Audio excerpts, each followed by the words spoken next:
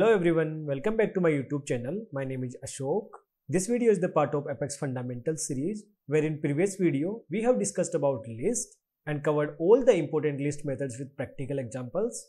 And today in this video we will discuss about sets and we'll try to learn all the set methods with practical examples. So if you have already watched previous video on list, then you will find sets quite easy, because both are the part of collections and have lots of similarities. So if you have not watched list video till now, then I would recommend you to watch that video first, and you can find link in description. Okay, and now let's start today's video with set definition.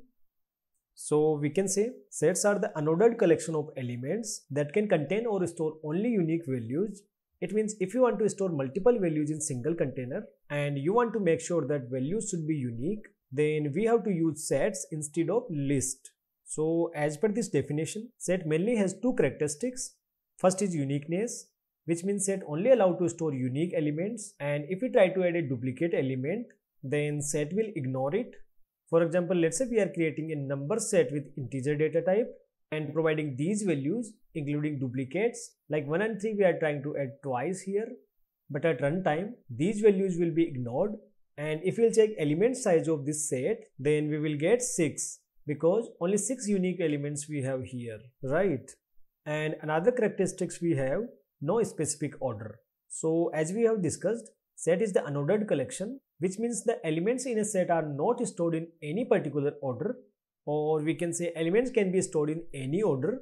For example, in memory for this number set, 2 can be stored first, then 4, and then maybe 5.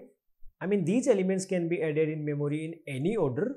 So while retrieving these elements, order is not guaranteed. And as like list, here we can't access or work with items using index, right? So in nutshell, we can say if you want to store multiple unique values in single container and elements order doesn't matter, then set is the only option in Apex. Okay. And now let's see how to create new set in Apex. So if we talk about syntax to create new set, then first we need to write set, then in angel brackets we need to provide data type, like what kind of data we want to store in it. And here we can use any kind of data type which Apex supports, like integer, string, boolean, list, subject, or any kind of data type. And after that we need to provide set name, which will be the identifier for set in program. But as of now, once we will run this code, then value of this variable will be null, because in Apex default value is null for any kind of data type. And if you want to use non-primitive data type in Apex, then first we need to initialize them using new keyword, right? So this is the full syntax to create any kind of set in Apex. So once we initialize set using new keyword, then memory will get allocated to this variable, so we can perform all the operations to add or remove items. All right, and now let's see some examples how to declare a set in Apex with different data types. So with this same syntax, first we have created a number set with integer data type, and then we have created a name set with string data type. So we can store unique names into this. And next example we have how to create sets using objects. So here we have used contact object to create contact set. So now this contact set can store only unique contacts, and uniqueness will be calculated on field values. Okay. And this is the example of how we can use list in set. I mean, how we can use list as a data type in set. Okay. And now let's open our developer console and practically see how to declare and use sets in Apex. And here let's open execute anonymous window. And here now let's first see how to declare a set. So for example, let's create a set to store numbers. Then as we have discussed, first we need to write set. Then in angel brackets, we need to provide data type. So now we want to store numbers. So we will take integer as data type here. And after data type, we need to provide set name. So let's say we call it numbers. And to initialize it, we need to use new keyword. Then again set an integer. Okay. So this is how we can declare a set in Apex. And now let's see how we can add items or elements in set. So again, here as like list, we have multiple ways to add elements, and all those ways are similar to list. So let's see them one by one again. So first way we have using constructor.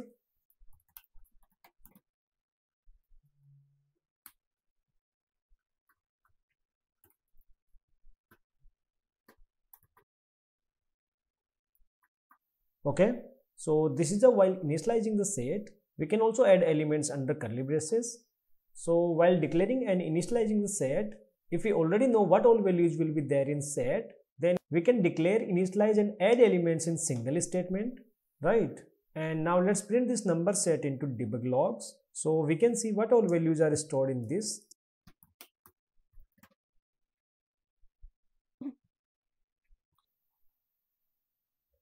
Alright, now we can see only 6 values are stored in this set, and we are trying to add elements here, but 1 and 3 was duplicate here. So at runtime, set ignore those duplicate values and store only unique values. So that's why we can see only 6 elements here, and once we'll print this set in logs, then all the elements will display in ascending order. Okay, so this is how we can add items in set while initialization. But now let's say we want to add more items after initialization, then in that case we can use add method. So here first we need to write set name, so in our case that is numbers, then add, and in parentheses we can provide element value. So let's say we want to add 6, and similarly if you want to add more items, then you can use same code again and add more elements like 7. Okay, now let's execute this code again and see what it will print. Alright, now we can see new elements here. It means if you want to add more items in set after initialization, then we can use add method. And now let's say we have a requirement to add multiple items at once, or we can say we need to add items from another list or set. In that case we can use addAll method. So to see addAll method demo, let's declare another set with few values.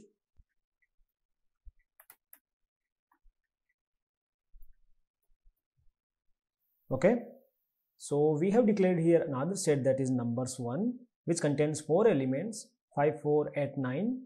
And now let's say we want to add all these elements in numbers set, then what we will do, we will use addAll method. So again we need to write here numbers, then addAll, and here needs to provide another set or list as an input parameter. So in our case that is numbers1. Okay, so now what this method will do, this method will try to add all the numbers1 element into numbers set. So now let's execute this code and see what will happen. Alright, now we can see at 9 also here, because these are the only unique elements for numbers set, because 5 and 4 was already available, right? So if we have a requirement where we need to add multiple elements in set from another set or list, then we can use addAll method. Okay, so these are the available ways in Apex to add elements in set. And now let's see how to get elements from set. So as we have already discussed in set definition, that as like list, elements doesn't assign any index number in set. So if you want to get or use any individual item in set, then that is not possible, because set is unordered collection. So values can store it anywhere in memory. So index is not assigned to every element, right? And now if you want to get a particular element from set, then that is not possible. But using loops, we can iterate over all the available elements in set. So let me show you practically how we can read all the elements from set using loop.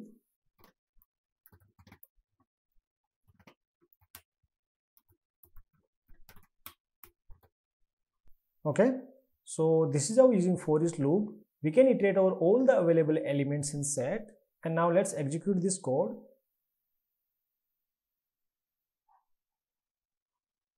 Alright, so here you can see all the items in logs individually, and those are printed through the loop, right? So this is how we can iterate over all the available elements in set using for loop.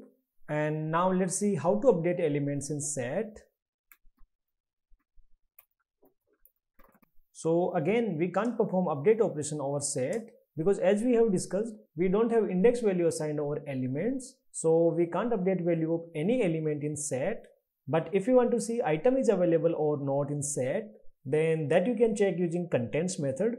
So for example, we want to know that 6 is added or not here in this set, then we can check like this, numbers dot contents, then element value that we want to check, and let's print this in debug logs.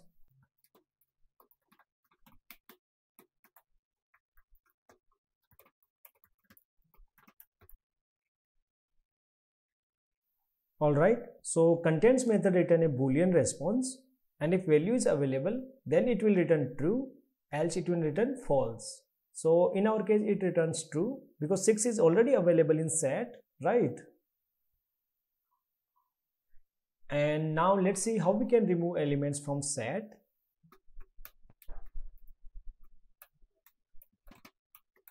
So again here we have multiple ways to remove elements from set. So first and very basic way, we have remove method.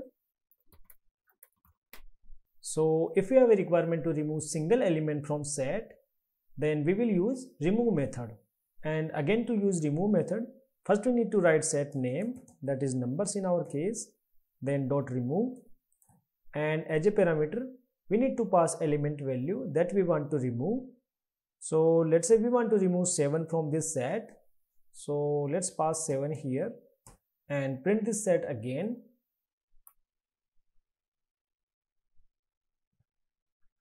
Alright, now we can't see 7 here in new log, which means 7 has been deleted from set, right? So if we have a requirement to remove single element from set, then we can use remove method. But now let's say we have a requirement to remove multiple elements at once, then in that case we can use removeAll method.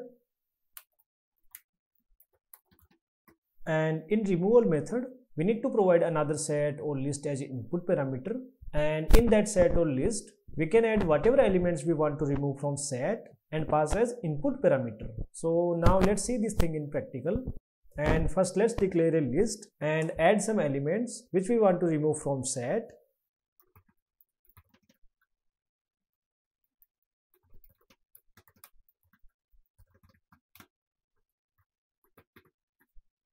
Okay, so here we have declared a list which contains 3 elements, add, 4 and 3.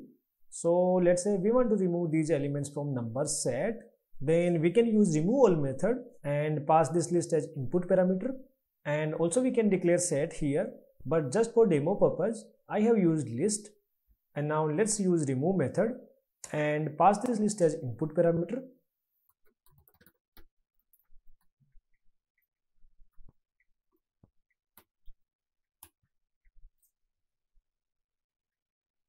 Alright, now we can see those all elements has been removed from set. Like we can't see add, 4, 3 here, right? So this is how we can use removeAll method with set if you want to remove multiple elements. Okay, and to remove multiple elements from set, we have another method, that is retainAll. So now let's say we have these much elements in this set, but we want to remove all the elements except few elements, then we can use retainAll method. I mean, retainAll method helps us to retain only required elements and remove all other elements. For example, let's say we only want to have add, 4 and 3 in this numbers set, then what we will do? We will use retainAll method.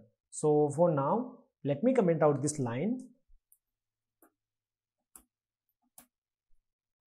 And here instead of removeAll, let's use retainAll and see what will happen now. Alright, now we can see only 3 values here. Why? Because retainAll method will remove all the elements except whatever we have provided as input. Okay, so this is how we have multiple methods in set to remove elements. And one more important method we have with set, that is size.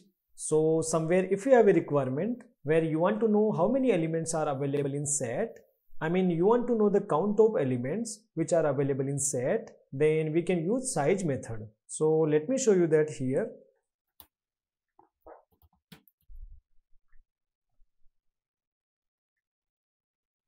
Alright, now you can see 3 here. Why? Because we have only 3 elements in set now, right?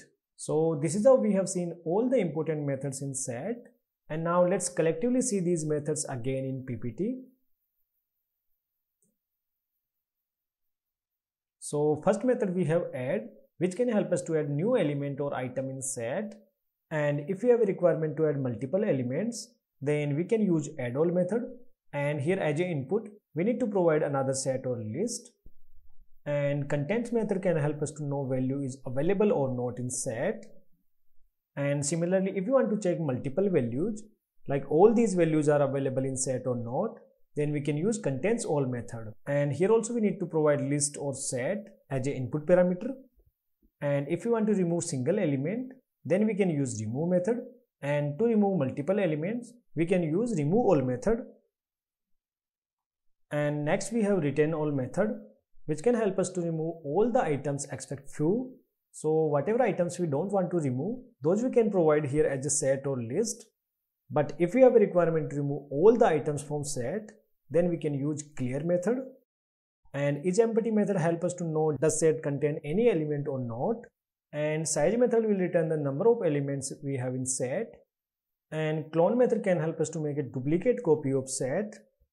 And toString method can help us to convert and return set items into comma separated string. Okay, so these all are the important methods we have in set. So now I hope you have fair idea about what is set and what all important methods we have in set and how we can use these methods in real-time applications. So that's it in this video, where we have discussed about set and their important methods. And if you have any kind of query or concern here, then do let me know in the comments. And if this video helped you to learn anything new, then please like this video and subscribe my YouTube channel. Thank you for watching. I will see you in next video.